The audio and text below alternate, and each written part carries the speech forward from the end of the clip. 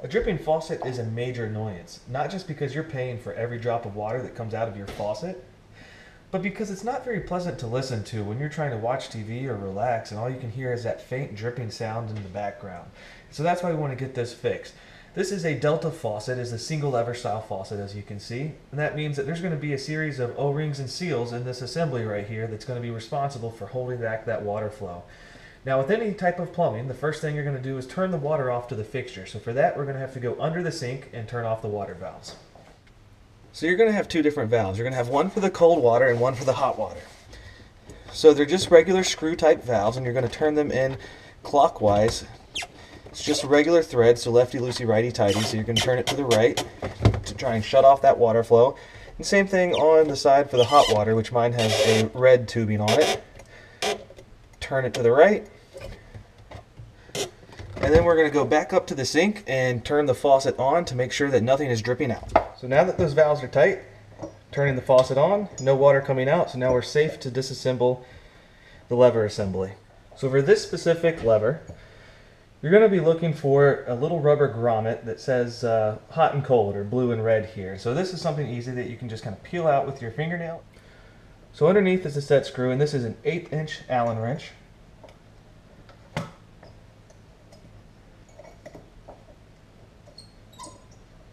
Alright.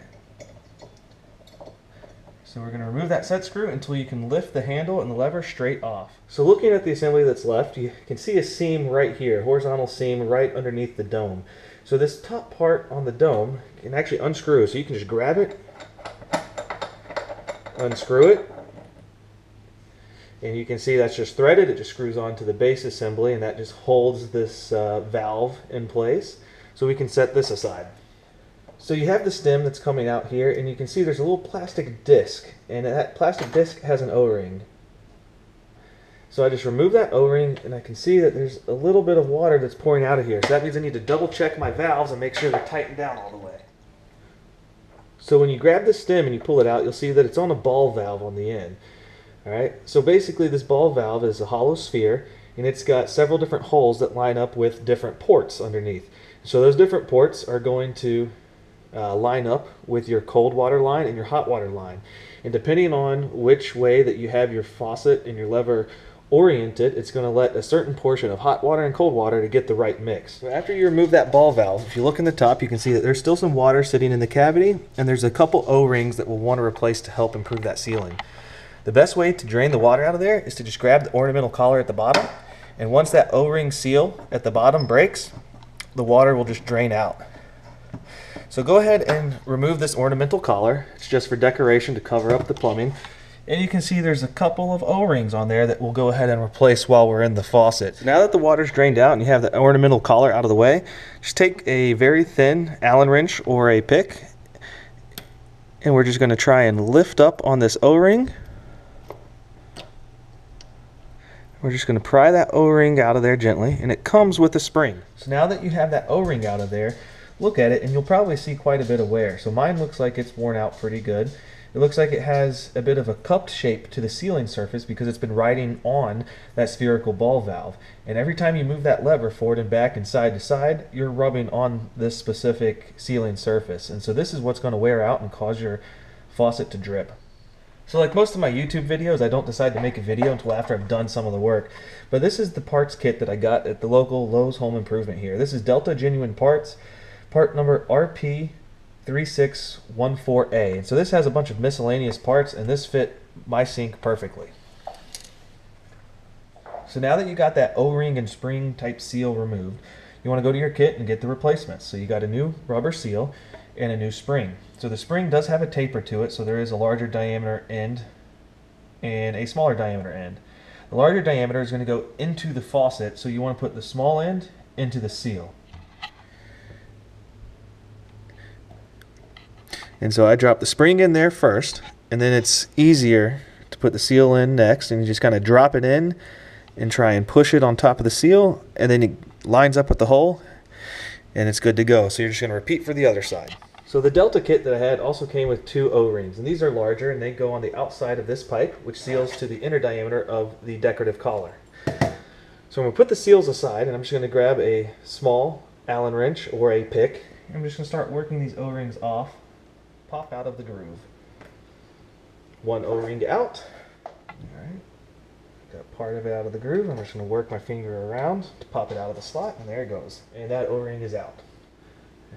So with the new O-rings, you just want to be gentle with them, because when they're dry, they can get easily pinched, they can get cut, and you don't want them to not seal effectively. So you just want to be very delicate as you put them on.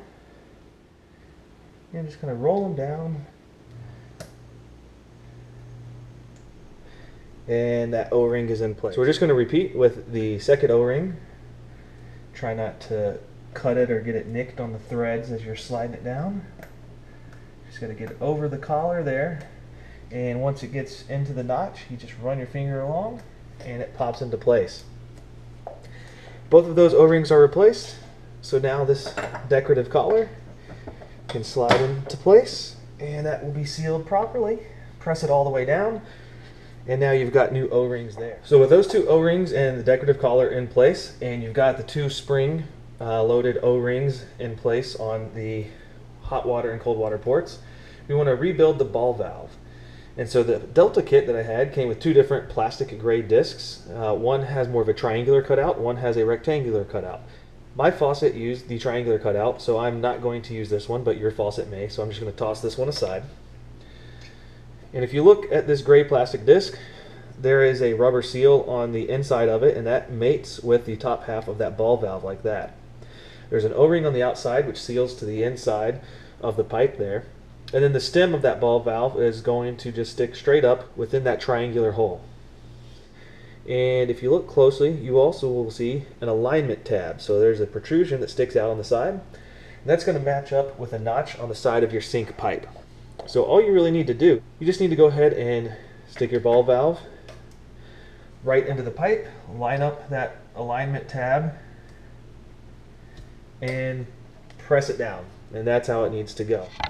Now if you look at the end of the stem, there is a flat section, and that's the part that's going to line up with the set screw that you had to remove initially. So that's how you know which way that ball valve needs to sit within the faucet. So now that you got all the seals in place, you want to take the dome and you just want to press everything down, and you're going to be able to screw the top of that decorative piece down.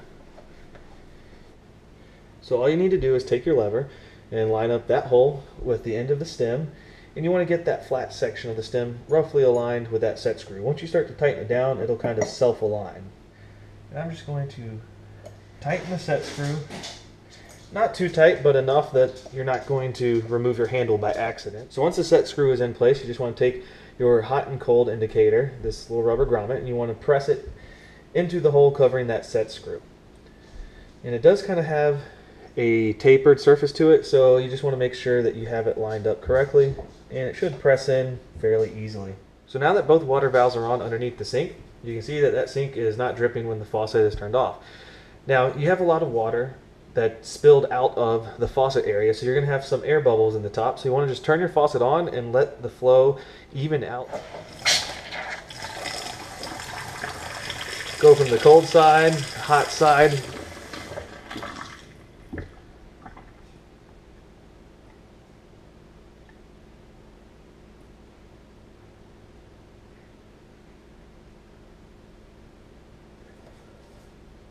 So I want to wrap up this video with some lessons learned, because this is actually the third time that I've tried to fix this leaky faucet. So the first time I got some aftermarket replacement parts from Home Depot. They were not Delta brand.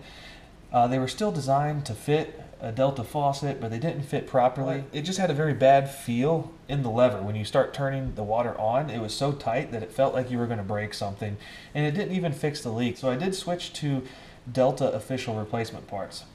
And you know what? I was just in a hurry. I was not thinking it through, and I jumped to conclusions, and all I replaced was this plastic disc. I didn't replace the spring-loaded seals on the bottom of the faucet. I didn't think to keep looking. This was the first thing that I saw when I opened up the faucet, and I said, well, sweet, there it is. I'm done. And you know what? You're going to get the kit. It's going to come with all the parts, so go ahead and do a thorough job. And so just by replacing this plastic disc, I did fix the leak, and it lasted for about a year, and now I'm having to do it again because I didn't do a complete job the first time.